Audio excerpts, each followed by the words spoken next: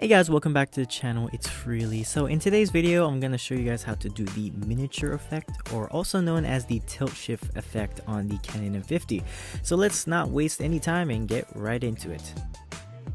Step 1. Turn the dial to creative filters and choose the miniature effect, which should be right under the toy camera effect. Once you're in the miniature effect, you're going to want to press on the bottom right corner symbol with the box and a couple arrows on it. And from there, you're going to adjust the framing for the actual miniature / tilt shift effect. Step 2.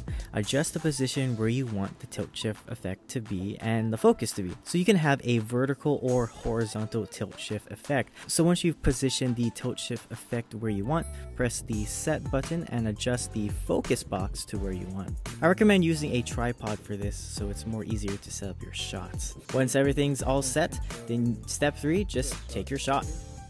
This effect is a really fun one and you can get really creative shots with it. So as you can see from the view of the video right now, I'm actually in Hawaii. I was on the Makapu'u Lighthouse Trail. So if you guys are ever in Hawaii, definitely look that up. And you know, it's a really cool trail, really nice views, really beautiful.